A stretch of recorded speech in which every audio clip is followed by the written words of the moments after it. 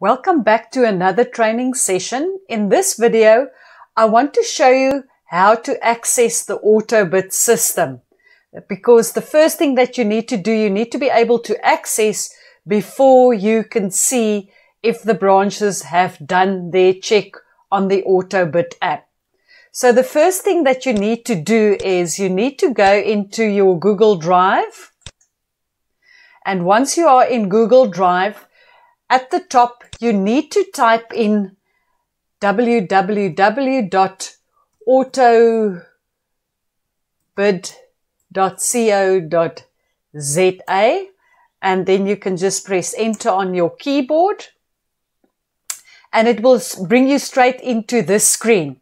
Now this is where you need to log in to the Autobid system. So the same username and password that you have been provided with to access the Autobid app, you can use here as well. So just make sure that you use the same username and password. If you do not have it, please talk to Mr. Mark so that he can obtain a username and password for you from Autobid to allow you to access the system. And once you've put in your username and your password, you just click on login. Right, and then you are in the system. So for this video, I just wanted to show you what you need to do to access the Autobid system.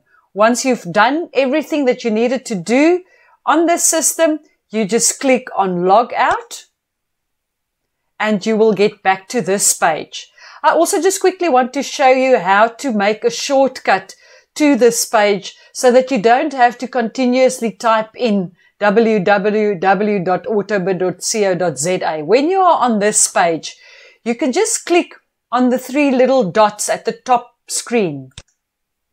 And then you go to more tools and you'll see create shortcut. So what you can do is then just click on create shortcut and then it asks you to give it a name. So I will just call it Autobid System and I will click on create.